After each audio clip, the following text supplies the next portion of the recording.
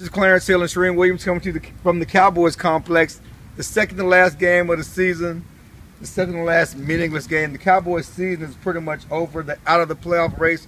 The only thing that matters now is them evaluating young players for the future. Top on that list is quarterback Kellen Moore. Yeah, we're going to see what he can do over these next two games. Made his NFL debut last week after 3.5 years in the league. Finally got a chance to take a snap and looked okay. But I think we got to tap the brakes a little bit. 3 interceptions, 52.2 passer rating, so he needs to show a little bit more.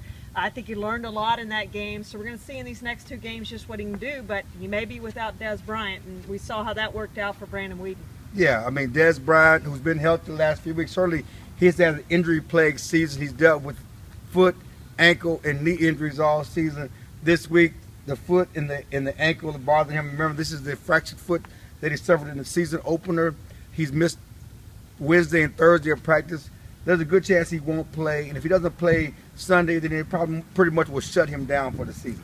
Yeah, and it's too bad. He's not had a great year. It started off with the holdout and kind of went downhill from there. He did get his money, but I think we're going to see a better Dez Bryant next year, more like what we saw last year, because he'll have the full off season and get things back together and hopefully be more healthy next year, because the injuries have really slowed him down this year, beginning in training camp when he hurt that hamstring. Well, it's another one of the most disappointing things that happened with the Cowboys. It seemed like, you know, since the end of last season, after the loss to the Packers, with all the hope of coming in this year and making a Super Bowl run, they got the Dez Bryant holdout. They lose DeMarco Murray. Dez misses all of the offseason in a contract dispute. He misses all of training camp pretty much injured. He gets hurt the first game of the season. They gave him a $70 million contract extension. As much as you want to talk about Tony Romo being out and the Cowboys being set back because of that, Dez Bryant not being Dez is big as much a part of what has been a dreadful season as anything.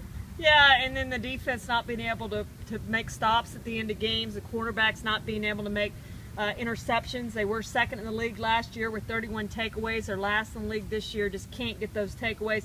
We finally saw a cornerback get an interception. It was Terrence Mitchell, who would have thought, in his Cowboys debut last week, and he looked pretty good. So we're going to see more of those young guys this week as we go forward, and next week too.